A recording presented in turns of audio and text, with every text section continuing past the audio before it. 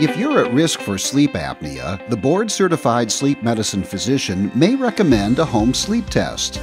Sleep physicians usually use home sleep tests to diagnose sleep apnea in more straightforward cases. For many patients, a home sleep study will be very reasonable. These would be patients who don't have congestive heart failure, don't have other sleep disorders, who don't have other diseases that compromise their respiratory or cardiovascular system, so like COPD or other underlying lung disease. The home sleep test measures your breathing and your blood oxygen levels when you're asleep.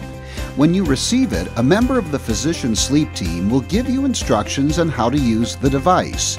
You'll hook it up before you go to sleep at your regular bedtime.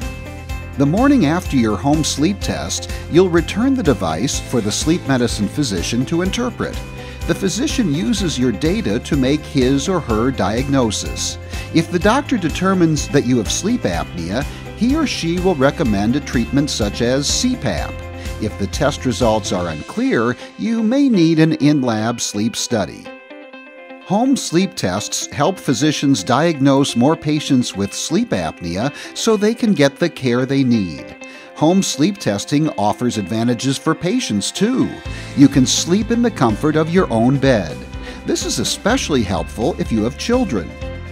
If you think you have sleep apnea, a board-certified sleep medicine physician can help. Schedule an appointment at an AASM accredited sleep center today.